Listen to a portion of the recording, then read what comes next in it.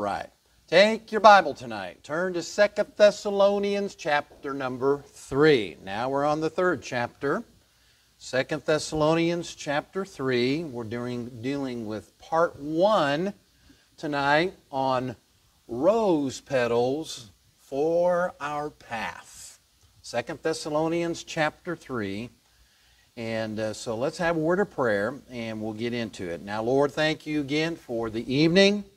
We pray, Lord, as we meet together tonight that you would help us to glean the wonderful truths that are found in this portion of Scripture. We pray as we deal with part 1 tonight, Lord, that we might learn things that will help us to be better Christians. And Lord, if there are any folks here tonight that do not know you as their Savior, Lord, we pray that they'll make the same decision as those two boys did this morning and trust you as their Savior. Lord, help me as I preach. Give me power. Help me to preach with clarity. In Jesus' name I ask it. Amen. Now, if you have ever been to a wedding, you know that many times rose petals are sprinkled by the flower girl on the aisle that the bride will be walking. You could say that the petals give direction laid down by another for the path that the bride will follow. The petals are beautiful as well as lovely. Rose petals, they have a sweet fragrance to them. In fact, rose petals are used in products that improve your health. They help you to be healthy. Some boys looking for some kind of sign about a girl that they like or love will pluck the petals of a rose saying, "She loves me. She loves me not. She loves me. She loves me not." Now, if I ever did it, I would always end, "She loves me." Amen. Well, rose petals provide sweet memories also. Some dry out, those rose petals that they love, and they keep them after special events as reminders of that event or the person that gave that rose to them. In fact, years ago, I was doing some cleaning in our church auditorium and found a rose petal under that back pew there, right on the end, and it was left behind by my daughter's wedding that had taken place several weeks earlier. It brought a smile to my face as I thought about the wedding. Well, when I read these 5 verses in 2 Thessalonians chapter 3, verse 1 through 5, rose petals popped up in my mind. That's where I got the title, okay? I viewed the truths in these verses as rose petals. They are beautiful truths. They're lovely. They're fragrant. They improve our spiritual health. And they provide direction and the right path for the bride of Jesus Christ to follow. When followed, they will provide sweet memories and they will provoke reminders for us of the truths we know and need to practice in our lives. So let's begin to take a look at the rose petals for our path. Look at 2 Thessalonians 3. Look at verse 1 and 2. We see, first of all tonight, the petals of request for prayer. Verse 1. Finally, brethren, pray for us, that the word of the Lord may have free course and be glorified even as it is with you, and that we may be delivered from unreasonable and wicked men. For all men have not faith. So this portion of Scripture opens up with the word finally, which introduces the last major section of the book of 2 Thessalonians. It is from the word lopion, which means besides or for the rest. That's what the word means. The word does not indicate that this letter is closing. It indicates that there is more to follow. And something remains that he wants to talk about. Something he wants to address. The word finally is a transition word. It's like a bridge word. In this chapter, Paul transitions from prophetical issues that we have been talking about to practical living issues. It changes from Paul praying for the Christians to these Christians praying for Paul. There's a change. The Thessalonian church needed prayer, but they also needed to do this. They needed to pray for other people. This word pray is in the present tense, which means that the apostle was requesting that the Thessalonian church continually pray for him. Face it, wouldn't you like somebody to be continually praying for you? Oh, me too. What a blessing it is for anyone to have others praying for him or her. Listen, if you have people saying, I'm praying for you, you ought to thank God for those folks. I get notes all the time from pastors in the Philippines saying, we're praying for you, Pastor. We're praying for Lincoln Land Baptist Church. Man, I write them right back and I say, thank you for your prayers. You just keep it up. Keep praying for me. And you know what? If somebody says, we're praying for you, you just tell them, yes, please keep it up. Keep it up. I need all that I can get. Thank God for those people who pray for us. Prayer is the great resource for every Christian. Even if you're 5, if you're 10, 15, or 25, or 65, prayer is a great resource for you. What we cannot do ourselves in our own strength, we many times can accomplish through our prayers to God Almighty. Well, Pastor, does God hear my prayer? I'm only 7 years old. Yep, He hears your prayers. Well, I'm 17. Does He give me the time of day? Yeah, He gives you, especially 17. Yeah, He's going to give you the time of day. If you're 77 years old, He's going to give you the time of day. He hears your prayers. Let me say it's vital that you are praying to the Lord and not to some idol, not to some saint or some pagan god. Don't be praying to that junk. Prayer is beautiful. It's beautiful like a rose because of the one who is glorified, magnified, honored by the prayer. And that's the Lord Jesus Christ. He is the one who invited us to pray to Him. He says, come on, I want to hear from you. I don't know about you, but I like that. He is the one who gives me the time of day and hears my prayers. He is the one that answers our prayers and provides for our needs. Got any needs right now in your life? Talk to the Lord about it. Oh, I don't know if that'll work. Well, that's your problem. That's a problem. You get rid of that doubt. Put it in the garbage can and say, Lord, I need some help right now, and I'm looking to you to help me out. Do that. He is the one who solves our problems. He gives us direction. He gives us wisdom and solutions for decisions that we need to make. He is the one that forgives our sins. He cleanses our hearts. And He saves our souls by putting our trust and faith in Him. If you're here tonight and you don't know if you're going to go to heaven when you die, if you'll ask Jesus Christ to come into your heart, forgive you of your sin, cleanse you, and tell Him you're trusting Him to take you to heaven, He'll save you tonight. He'll do it tonight.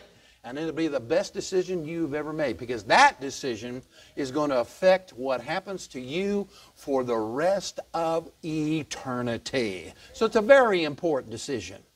Like a honeycomb that is oozing and dripping with golden honey drops of sweetness. The Bible drips with promises from God about prayer. Oh, they're wonderful promises. Hebrews 4:16, let us therefore come boldly to the throne of grace, that we may obtain mercy and find help, find grace to help in time of need. James 5:16, confess your faults one to another and pray for one another that you may be healed. The effectual, fervent prayer of a righteous man availeth much, he says. Psalm 34:15, the eyes of the Lord are upon the righteous. Oh, I like that. And his ears are open unto their cry. You got a need in your life? Cry out to the Lord. His ears are open to you. Jeremiah 33:3, call unto me, and I will answer thee, and show thee great and mighty things thou knowest not. You want to see some incredible things happening? Call unto the Lord. Psalm 50, verse 15, and call upon me in the day of trouble. I will deliver thee, and thou shalt glorify me. Psalm 145:18, the Lord is nigh or near unto all them that call upon him, to all that call upon him in truth. Isaiah 65:24, and it shall come to pass that before they call, I will answer. Did you catch that? Huh? Before they call, I will answer. And while they are yet speaking, I will hear. Luke 11:9, and I say unto you, ask, and it shall be given unto you. Seek, and you shall find. Knock, and it shall be opened unto you. For everyone that asketh receiveth, and he that seeketh findeth, and to him that knocketh it shall be opened. That's a great promise. Whoa, wait a minute, James 1:5. If any of you lack wisdom, how have you ever felt like you've lacked wisdom? Huh? I feel that way all the time. If any of you lack wisdom, go to Walmart and buy it on sale. Is that what it says? No, that doesn't say that. If any of you lack wisdom, let him ask of God that giveth to all men liberally, not chintzy, not cheapy, liberally, and upbraideth not, and it shall be given him. Ephesians 3:20. Now unto him that is able to do exceedingly abundantly above all that we ask or think, according to the power that worketh in us. Praise the Lord. 2 Chronicles 7:14. If my people which are called by my name shall humble themselves and pray and seek my face and turn from their wicked ways, then will I hear from heaven, will forgive their sin, and will heal their land. That's the hope of America tonight.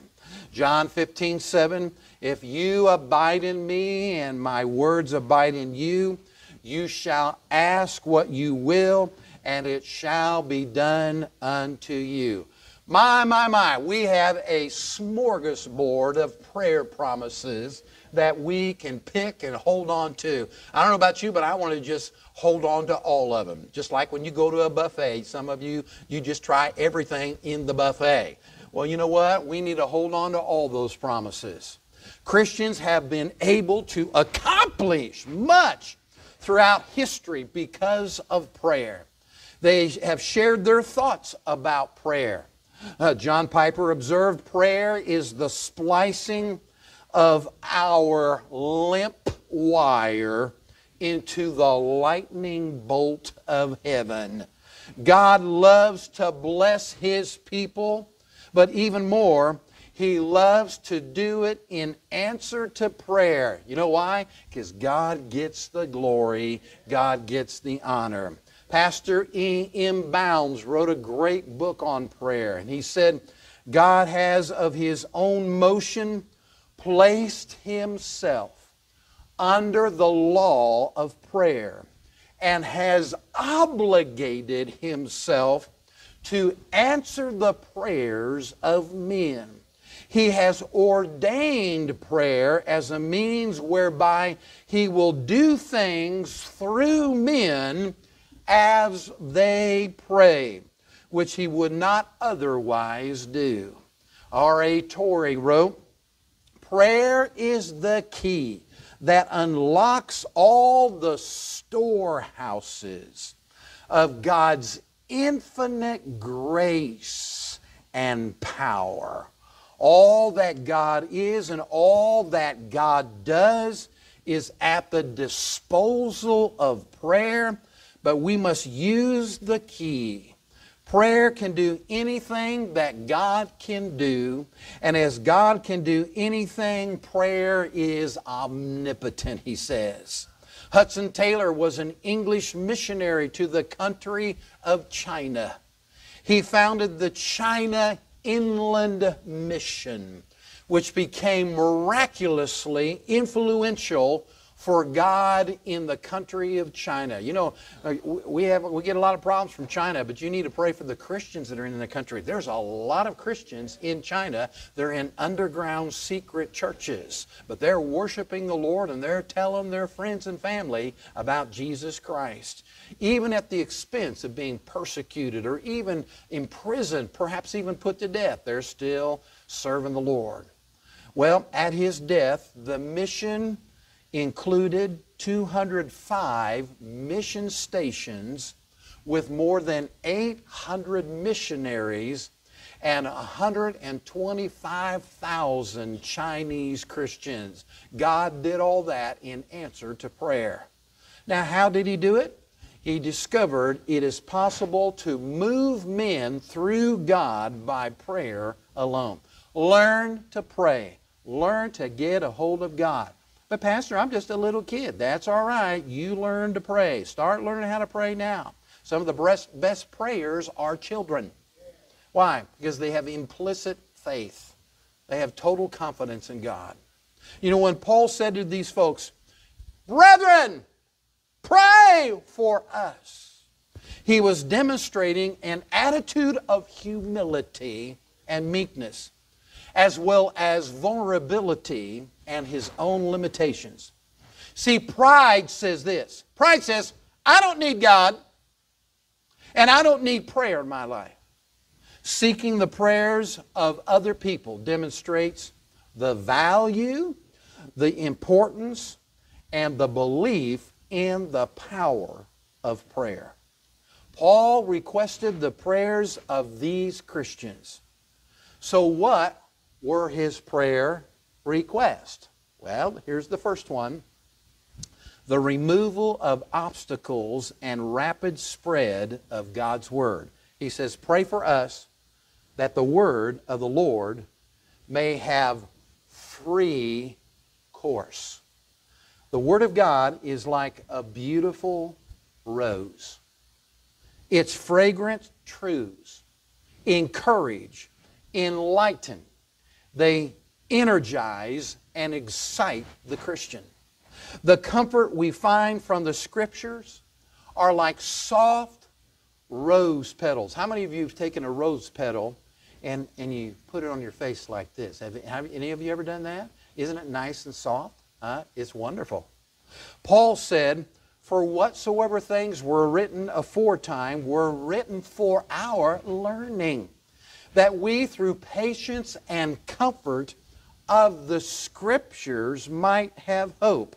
Romans 15:4.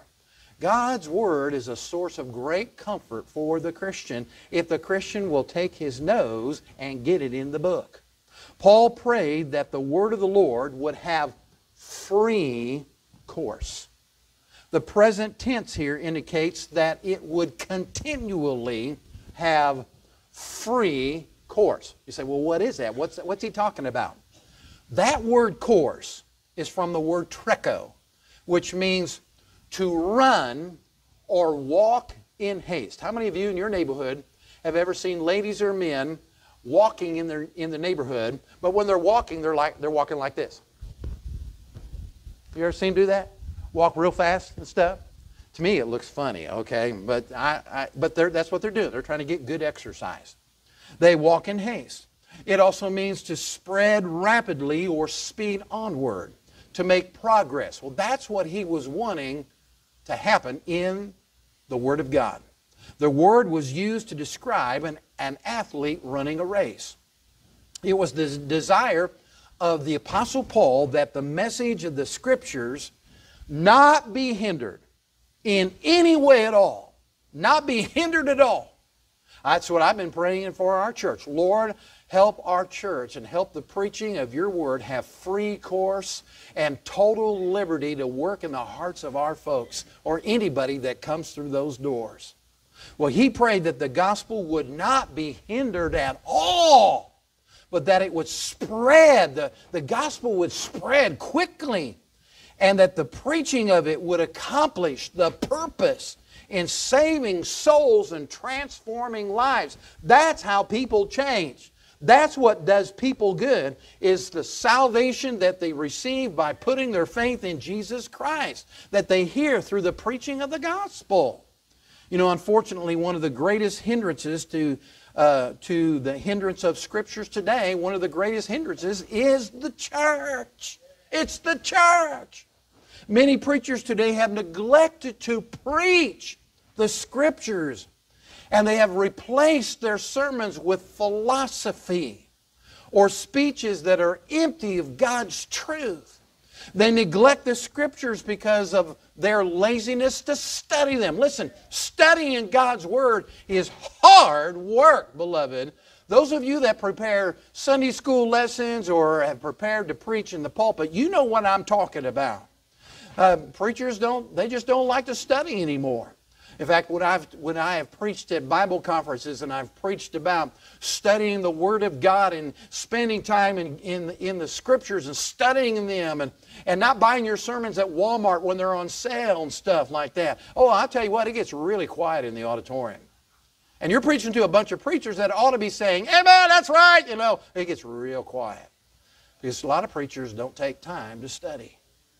You know, they are lazy in studying the Scriptures. Some of them, they don't preach the Scriptures because they don't believe in them. Some of them because they have serious spiritual problems in their own lives. And not only that, they don't preach the Scriptures because their congregations don't want to hear what the Bible has to say. And so they worry about upsetting people, so they just pull back the reins on any kind of Bible preaching, that anything has a sting to it at all. You know, it would be better if these men were not preachers at all and be replaced by a man who will preach the Bible and they will stand up for what God says. There used to be a day in this country where the pulpits were hot and on fire. But boy, a lot has changed in the last 50 years. Paul said in 2 Timothy 4:3, "For the time will come when they will not endure sound doctrine, but after their own lust shall they heap to themselves teachers having itching ears." You say, preacher, what does that mean? The preacher has a problem with his ear? Yeah, he does have a problem with his ear. A preacher with itching ears is the one who listens to what's popular with the people and he preaches what's popular. And he wants to make sure that he doesn't say anything that's going to upset people or make them mad. That's a preacher with itching ears. Folks, since the very beginning of prophets of God in the Old Testament, there has been a battle over the preaching of God's Word. The battle continues even today. In fact, Zechariah, here's what Zechariah said. This was going on in his day. Zechariah 7:11. "But they refused to hearken and pulled away the shoulder and stopped their ears." That means stop their ears, that they should not hear. Yea, they made their hearts as an adamant stone, almost hard like a diamond, lest they should hear the law And the words which the Lord of hosts hath sent in his Spirit by the former prophets, therefore came a great wrath from the Lord of hosts. Listen, beloved, prayer empowers the preaching of God's Word. That's why I've asked you to pray for me, so when I get up here that I have power as I preach, and that God's Spirit will work in the lives of people who are listening to the message. It's important for a pastor to pray for their preacher. You know, John Livingston of the country of Scotland, he once spent a whole night with a company of his brethren in prayer for God's blessings. All of them together were beseeching the throne of God, pouring out their hearts to the Lord. Well, the next day, under the preaching of the sermon that he made that day, 500 people trusted Christ as their Savior in the service in answer to prayer. The gospel had free course in that service in Salzburg, Scotland. Jonathan Edwards, many of you have heard of Jonathan Edwards. He preached a powerful message entitled Sinners in the Hands of an Angry God.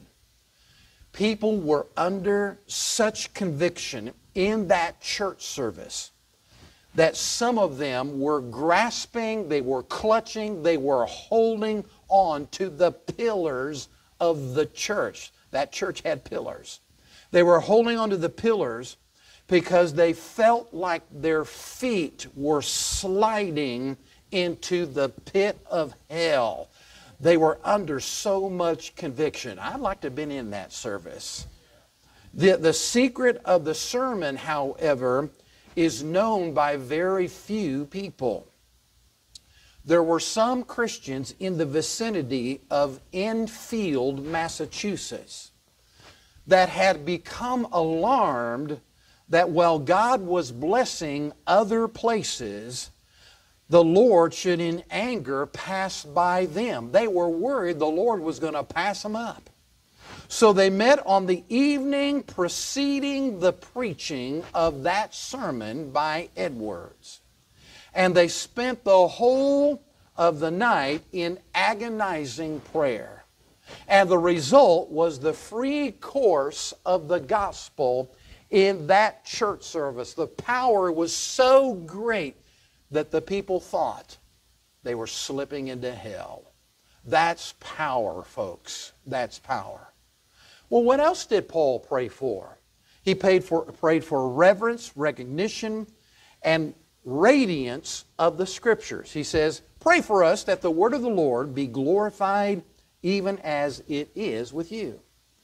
The glory, the honor, the acceptance, or the reverence for the Scriptures is another rose petal that blesses the heart of those who need them, who heed them, and feed on their truths. In fact, the present tense is used here, meaning that the Scriptures would continually be glorified and responded to in a positive manner, just as the Thessalonians responded this way. Understand that there is across the world, there is a hunger for the Scriptures. We may not see it here in America, but across the world, where there is no Scriptures, there's a great hunger for them. The May 2022 issue of The Broadcaster shared this wonderful story about God's Word. Al Braley is the director of Bearing Precious Seed, which it prints Bibles in all kinds of different languages. And in November 2021, just a number of months ago, he had the opportunity to purchase 32 rolls of 20-pound Bible printing paper. The normal cost for this amount was around $40,000. Al, however, could get the paper for $14,000. $3,000. That was a great deal. But the supplier said to him, now, he said, Al, there's a catch to this deal. The color of the paper is not white. The color is canary yellow. Canary yellow is a very, very light yellow color. In fact, my mom had a 1972 Camaro that was canary yellow. I loved that car. It had a black competition stripe across the front, had black vinyl top, and it had white interior. Oh, it was so good. It had a 350 engine in it. But anyway, I just loved it because it was canary yellow. Yeah, right, Well, anyway, Al responded and he said, canary yellow? What will I do with that? Al thought about it some more and thought, and then he thought, if someone has never seen a Bible, that person does not know that the pages are supposed to be white. So Al said to the supplier, very decisively, he said, send the paper. I'll find a use for canary yellow paper. Al did not know that the Lord had already had a plan for that yellow paper. God was already working behind the scenes. 3 months passed, and this paper still had not been used, while Bibles in other languages were being printed on ordinary white paper.